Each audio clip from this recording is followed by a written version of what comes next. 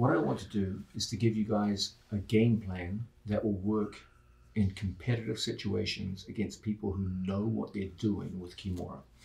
The easiest thing in the world is just to go out on video and just show some moves. Here's a certain kind of Kimura, here's a defense to it.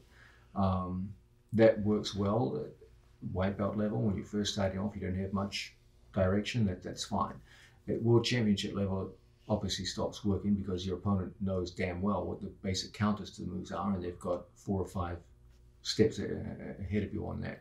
So you need to go further than this. You need to start thinking conceptually about getting out of submission holds rather than just memorizing a small set of moves, which only cover a small set of contingencies. So what I want to do is give you guys a conceptual approach to defending Kimura. This is a layered approach where you start to see Kimura for what it is. It's a series of events over time, each of which becomes progressively more threatening to you. Okay, that's very important, so I'm going to say it again. Every Kimura is a kind of set of sequences where each step of the sequence becomes more and more threatening to you until you end up in situations where your hand's behind your back, your head's completely controlled, he's got a figure 4, and it's done. Okay, your arm's breaking. The first step in that layered approach is the wrists. So if I'm in Placido's guard, the first thing he needs to do is to seize control of my wrist. We know that when someone gets a hold of the wrist, they can only exert so much control. There's only so many directions he can cover with wrist control. As soon as I identify what the weak direction is, he grabs it, I go in the direction of weakness. Okay, so here, stop. I can't go into him, it's blocked, but I can easily go away. So when he sits up, it's done.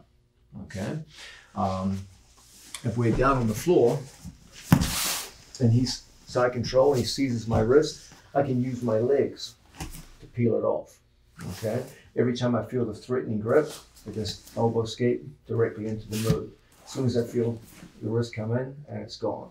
Okay, if I'm behind someone, wrist control is a little different. He seizes a Kimura, Kimura, and from here you come in and you seize the wrist and take it away. So the first light layer of defense is always at the wrists. Whenever I feel him grab a Kimura, if I'm behind him, I will grab the other wrist. If I'm in front of him, then I use directionality, but I'm always defending at the wrists. If I'm underneath them, I'll probably have to use some kind of elbow escape. Okay? If I'm in a T Kimura situation, then I'll probably have to use some kind of rotation and expose his wrist and snap them off. Okay?